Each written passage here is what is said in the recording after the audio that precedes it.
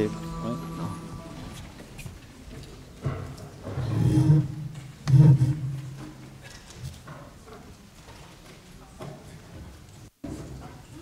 This thing? Oh, yes.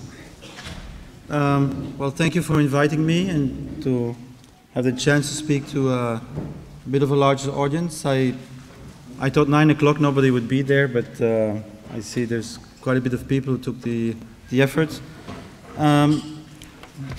Looking at the program and knowing some of my colleagues, what they did here, there's been quite a bit of talk about the commons and how it relates to degrowth.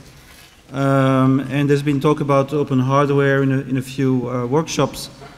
But I want to basically talk a little bit about more the role of the digital commons, more specifically into any transition towards degrowth, commons-based society. So as an example, I took this project, which is called the Nutrient Dense Project, to kind of talk a bit around it and show you some of the characteristics of what we call commons-based peer production and why this is an important factor in degrowth strategies. So as you see, if you can see the screen, this is a global community of farmers, citizen scientists, and academic agricultural engineers who have a really crazy idea that if you put good nutrients in the soil, you get better food. In other words, the opposite of toxic industrial agriculture. And as you can imagine, there are no subsidies for this kind of research, or very, very little. So what do you do when you have a very important thing to do and you're not supported by the state or, to do this kind of research, and certainly not by Monsanto? Well, what you have to do is mutualize your efforts, right? And this is exactly what they're doing. So imagine that you have an alpine environment in Ecuador with steep land, certain bioclimate zone, and you have the same zone in Bhutan. Then what you would do is you would agree on a research protocol, do the experiments in both places and share the knowledge, and actually build a knowledge commons together about how to improve the productivity of your land. That knowledge is fully shareable. Now, what's interesting is to look at this from a kind of post-capitalist point of view, to look at how this way of creating value escapes the labor capital form and escapes the commodity form, right? For example, the core of the value creation in this project is not labor. It's not wage labor that is paid and commanded to do this project. We're talking about a community of contributors. This community of contributors is not producing commodities, they're producing shareable, non-rival, and even anti-rival knowledge goods. So this is not the production of capital. This is the production of commons. Open input, participatory process, which goes together, because if you're, as a community, aggregating without a command structure, you're not going to obey commands from somebody who is, you don't have a dependency situation with. So the participatory process and the commons-oriented output, because if you want to volunteer and contribute to this project, you don't want it to be privatized. Why would you do it if it's going to be privatized and benefit only one particular company afterwards? So as you see, all these things go together. Now, of course, this is only kind of one side of the question, right? Most of these people, whether they're scientists or farmers, have to make a living. Very likely, the scientists will be paid by some university, public funding, maybe in some cases private funding.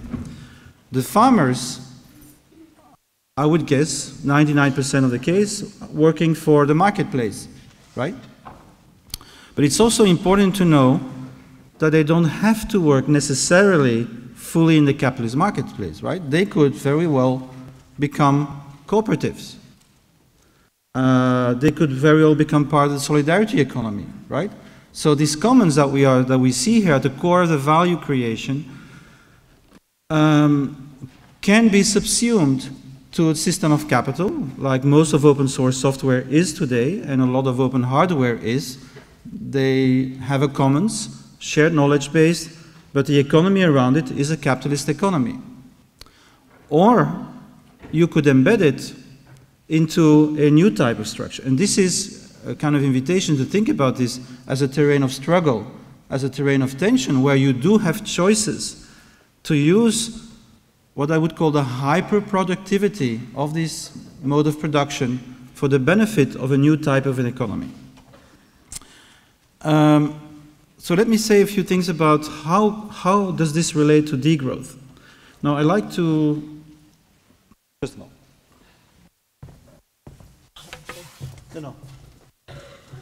I use this as an object to explain something. So this is a capitalist object, a commodity, right? What can we say about this, apart that it's drinkable?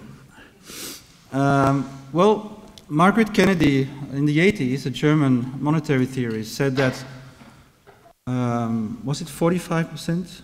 That, I think it was, no, 45 or 55% of the cost of this glass of water is debt, right? So debt-based money creation, which doubles in 20, 30, 40 years, forces people to lend money, to pay back double, and therefore to grow, and all these costs have to be integrated in the price of this glass. The second thing, and I forgot my notebook, so I can't remember the details, it's on my desk in my room, but there was a study about 3-4 months ago that calculated that if you look at the cost of production in materials and energy, amazingly, 3/4 of the cost in our globalized economy is transport. It's not production. It's getting it from here to there.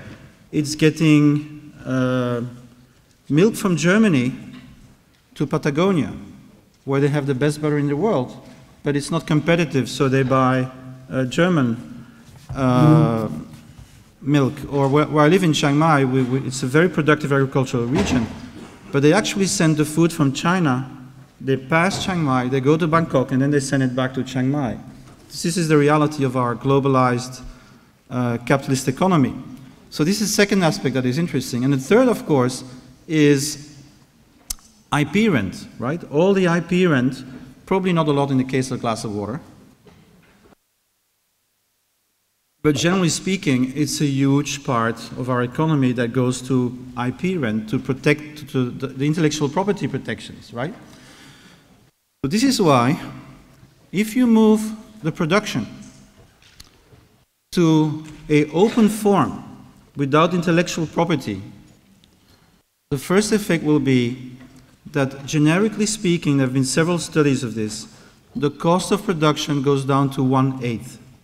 So if you change from scientific laboratories using proprietary scientific instruments to a scientific laboratory based on open scientific instruments for the same quality, you can do so for 1/8 of the price. So you can do two things: save money, or you can expand it to 8 times more students and users. The second aspect is, if you combine this open knowledge with distributed manufacturing, with 3D printing, you can start producing locally, and therefore you can produce without the 3/4 of cost that are part of the transport aspect. Thirdly, you could have a system of debt-free money creation, a mutual credit system, or anything that's similar to that, where you eliminate the debt issue, right? So you can see that if you do this intelligently, there is an enormous potential there to create a new type of economy that combines global open design commons with open and distributed local manufacturing of the goods needed by the people at the local level. So it's not pure localization, it's rather, I would say, the very simple rule would be, if it's light, it's global, if it's heavy, it's local, right? So the material production, you move it to microfactories close by, but what you want to do is mutualize the knowledge at the global level and have the farmers in Bhutan work with wherever the knowledge may be, and mutually enrich each other. Now there is one more important and I think vital argument, which is the following. If you put innovation, science and research in the private sphere of for-profit companies, how do you design? You design for scarcity, you design for the marketplace, right? So planned obsolescence, it's not a bug, it's a feature. There is probably not a single product today that is not designed to break down, right? Now, compare the potential, for example, of a car. It's one of the 26 open source car projects. When I say car, don't think car, think pickup truck, think tractor, think, there are modular systems, you can do different things with them.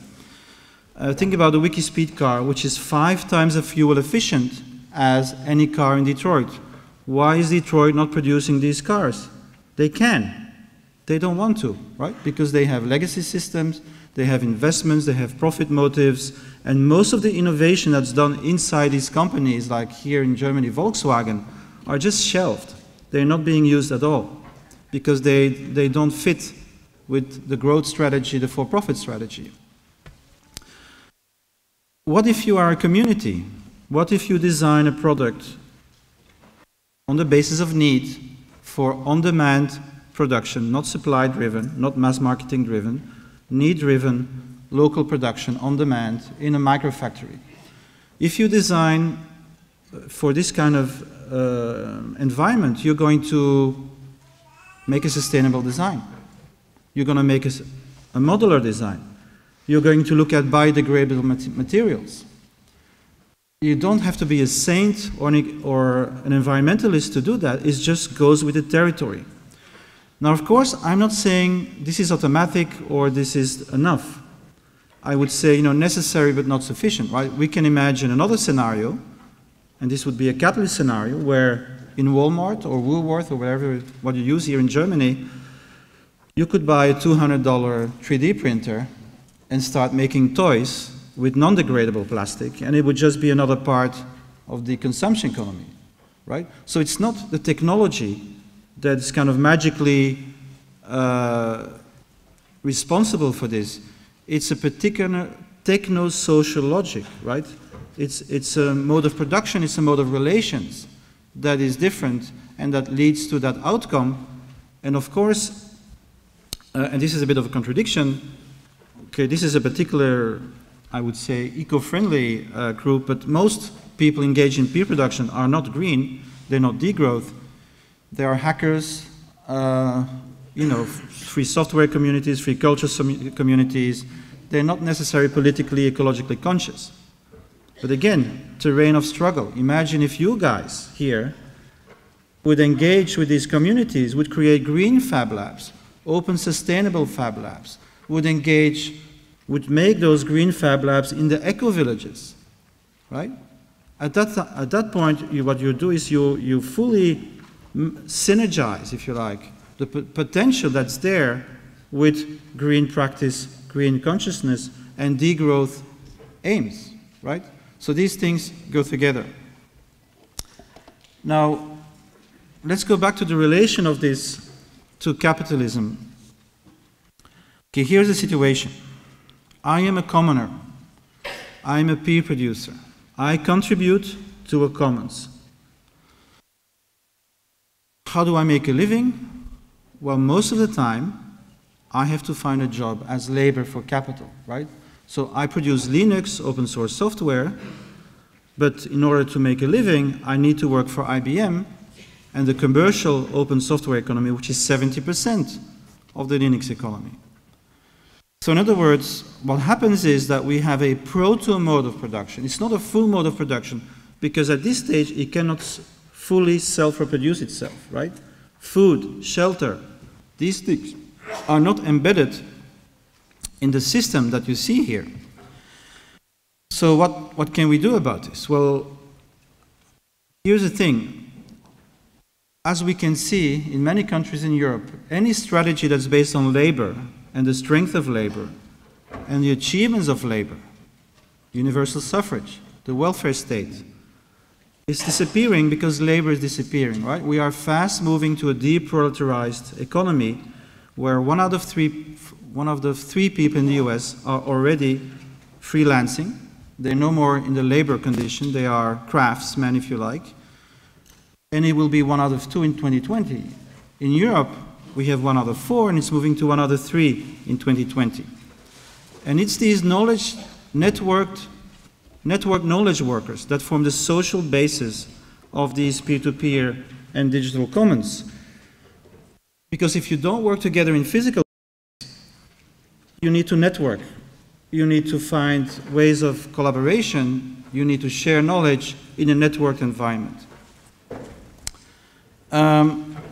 So here is something particular that is happening today. And I say it somewhat provocatively, and not everyone is happy when I say this. But here's the thing. So the open source communities use open licenses, like the general public license, Creative Commons, etc. So here's the rule. The more communistic the license, the more capitalistic the practice, right? It's a contradiction, but this is what happens. Because everybody can share the knowledge, IBM can use Linux. So what we are proposing is something called a commons-based reciprocity license, one of which already exists, called the peer production license. And we slightly tweak the rules. What we say is the following. Every common good institution can use our commons. It can be used for every non-profit activity. It can even be used by for-profits if they contribute to the commons. But those for-profits who do not contribute have to pay the license fee. The idea here is not the money, which of course is always welcome, but the key idea is to reintroduce reciprocity in the marketplace. In other words, to consider this license as a social charter which requires reciprocity in order to cooperate with your commons. And that's what people, they freak out, they say, oh, but what's reciprocity? Well, that's exactly the point. You need to organize and discuss to determine what is reciprocity for your particular entrepreneurial coalition that works around that particular commons. And this is the whole point, because in a capitalist society, social and environmental externalities are banned out of the market equation. But we can have like the solidarity economy, where these equations are part of the social charter of the participating members. So one of the good news is that we had a talk, and we were going to work together on this license with the solidarity economy coalitions. Next step that we propose is the notion of open corporativism. So what does that mean? Well, corps are nice. They practice economic democracy, but in many cases they're also selfish. They work within the capitalist competition dynamics. And then you have things like Mondragon going to Poland, don't want the Polish workers to be cooperators because that affects their bonuses. And so they hire them at the minimum wage, and they have a strike against Mondragon, the cooperative in Poland. That was 2-3 years ago, right? So here is a tweak. An open cooperative is a cooperative that is common good oriented. So in other words, within its statutes, internal statutes and regulations, it has a common good orientation, not a for-profit orientation. It's multi-stakeholder, so it's not just for the workers. Everybody affected by your activity has a say in the governance. Third, and this is new, because the two first already exist, they're called solidarity cooperatives, and 98% of the new co-ops in Quebec are solidarity co-ops, so we're good. It's, we're moving in that direction. Same in the northern of Italy. But what needs to happen is a third factor, which is co-production of the commons, right? This can be digital commons, so using open licenses, not closed license. This can be producing physical commons. The Alianza Solidaria in Quito is reclaiming the ravines of South Quito and making them into public resources because they're dumps right now. They're cleaning them up, putting parks, and sharing that with the communities. This is a civic commons. But we could also imagine machine commons, right? Our productive capital could be conceived as a commons. And there are ways to do that. Land, community land trusts, etc., etc. So this is the third requirement. The fourth would be global orientation. This is a bit, again, a field of tension between the localists and the ultra globalists. And so the idea is, even though that we can produce locally, I believe we need to organize globally, right? We need to reconstruct economic and social power for this counter-economy. So what labor did in the 19th century, and what is being gradually lost because labor is dissolving in front of our eyes, we need to reconstruct social economic power around the commons. And I think we can do this around politics as well.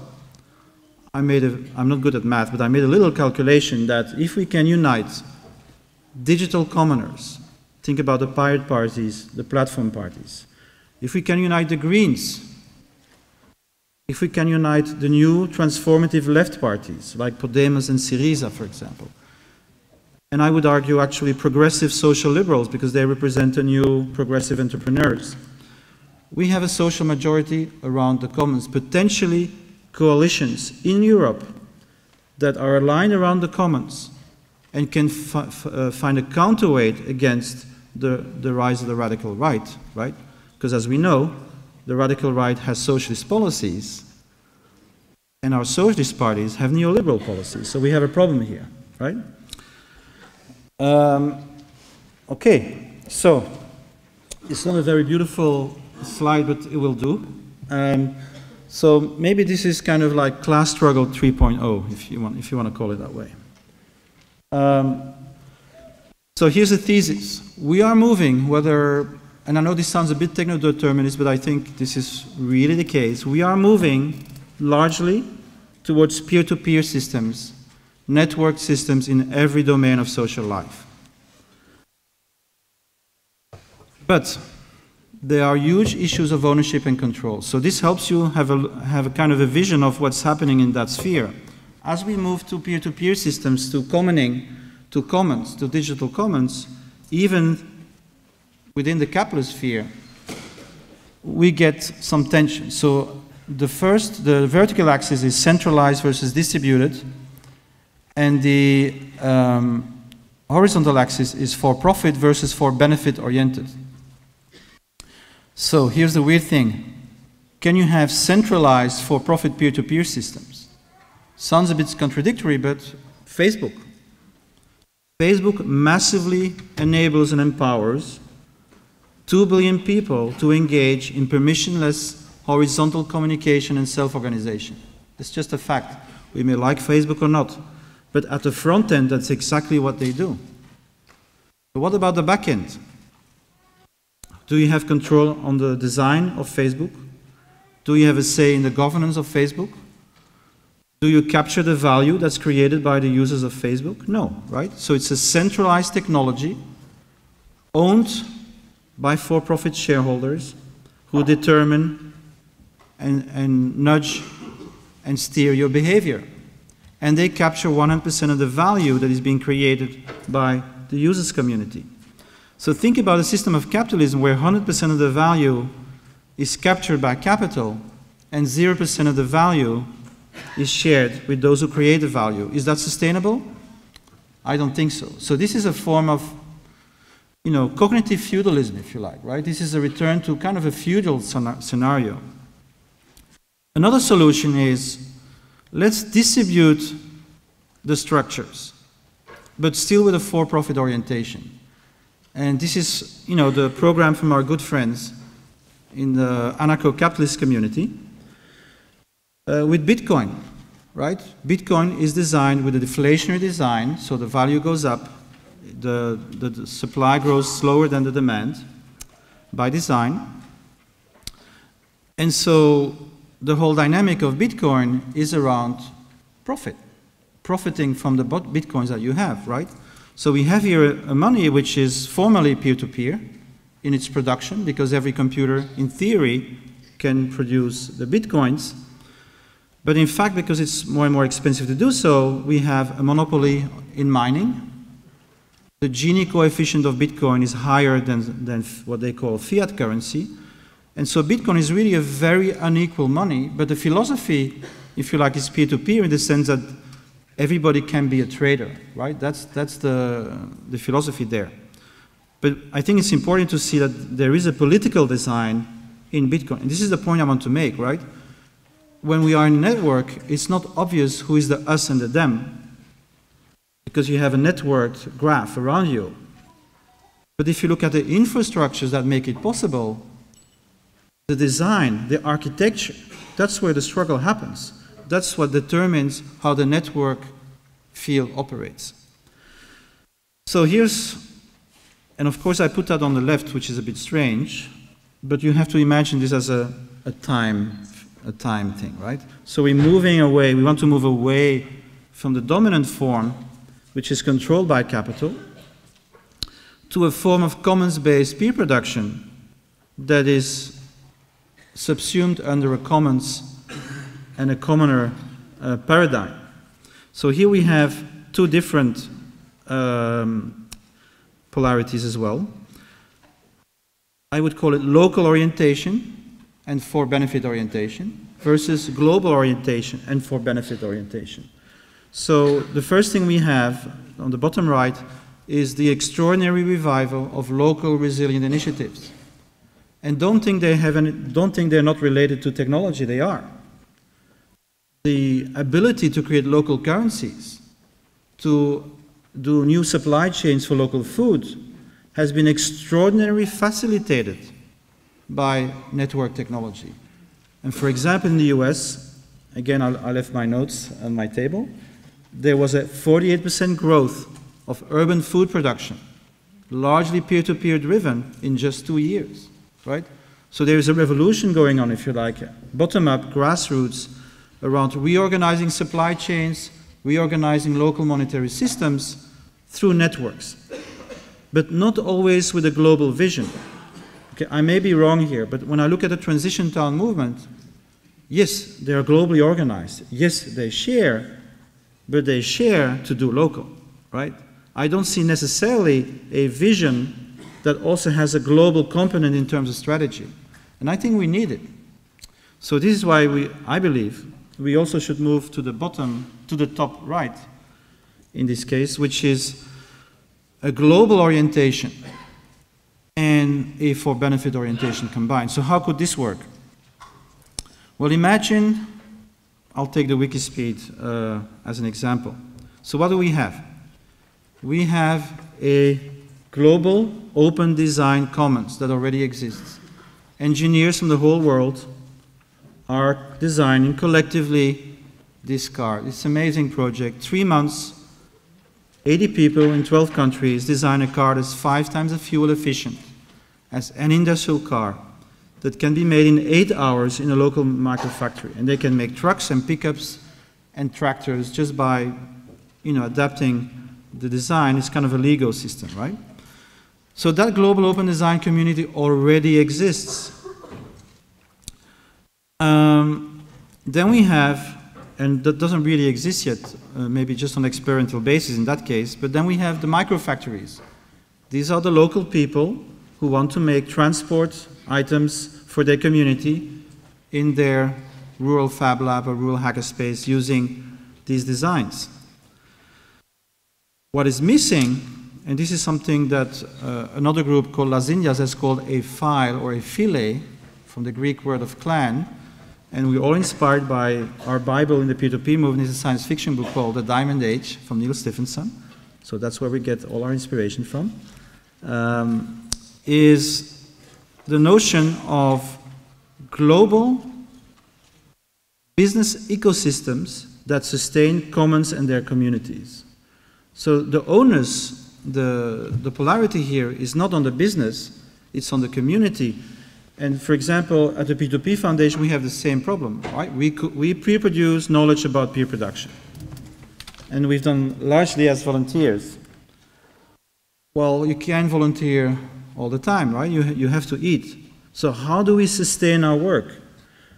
But the thing that's important here is that our economic activities have to support our commons. Otherwise, there is no point to it, right? So this is the new logic.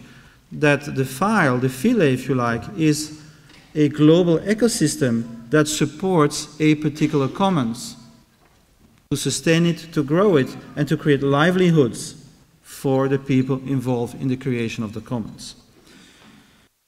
Okay, I have 5 minutes, so let's make a little historical conclusion. So imagine we live at the end of the Roman Empire, and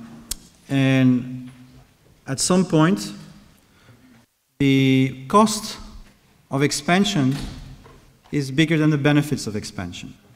So the empire stops growing. No more slaves, and you can't breed slaves, it's not economical. No more gold, because they comes from the outside. So what do you do? There's less and less money to buy the legions. There's less and less money to buy the overseers in the domains of the slave owners. The slaves are fleeing. The Germans, the Germanic tribes, when they're in front of a German city, they tell the slaves they will be free if they win. So all the slaves escape from the cities whenever a Germanic tribe appears. So they're facing all these problems. So what you have here is an exodus of the slaves from the slavery system towards what would eventually become the serf-based system. And you have a reorientation of the slave owners who think, well, maybe I should free my slaves, keep 50% instead of 100%, but then I don't need my soldiers, I don't need so many soldiers to repress the slaves, right? The other thing that happened is, what do you do when you have a resource crisis, which is what happened in Rome? Well, you do two things. You mutualize knowledge. So the monks, right? The monks were the global open design community. They were the engineers of the time, and they shared knowledge, and they created European civilization based on the sharing of their knowledge. You mutualize your living arrangements. The monasteries, very light footprint, but everybody had shelter and food and a very rich spiritual life. So look at today, what's happening today. We have a resource crisis. We have an exodus, right? Labor is bleeding out and is becoming freelance, crafts-based, commoning-oriented knowledge work in many cases. But even service workers and production workers have more and more these aspects in their life. So we have an exodus and we have a reorientation of the smarter parts of capital towards netarchical capital. The Googles, the Amazons, the eBays of our world. And who are the monks today? Well, they are the people, for example, in the Catalan Integral Cooperative. If you go there, you join them, 2,000 people, the first thing they tell you is what you need to live and to realize the project. And from now on, you don't have to worry because we'll make sure you have the basics. And they're degrowth oriented, and everything they do is open source, right? So they're an open cooperative producing commons, and they're degrowth oriented. So I'm not suggesting everybody should go there, but I think most of us should be thinking of moving partially in some of these directions, because this is going to be an absolutely necessary part of the transition towards degrowth. Thank you so much.